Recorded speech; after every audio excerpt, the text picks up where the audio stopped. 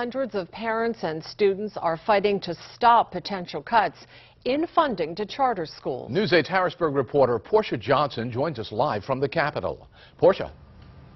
Well, there was a rally at the Capitol today. This was a protest against two bills which they say will drastically cut funding for special education students at public charter schools. But protesters say these bills, if these bills are passed, it will not only affect special education students, but all students.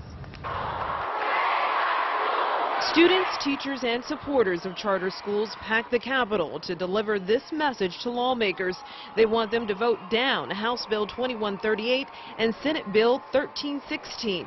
Representative Dan Truitt understands why. He says the bills would cut 50 to 60% of what the traditional schools spend on charter schools. We really can put the charter schools out of business with these bills, and that will mean that a lot of these kids can't choose a school that gives them an actual shot at a decent life. The principal of a charter school in Philadelphia says these bills would take $500,000 out of her budget.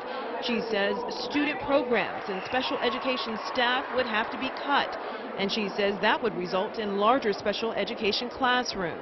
These are children who need small settings to be able to address their needs. The spokesman for the House Majority Leader who supports the legislation says the bills are intended to make special education funding for districts and charter schools equal.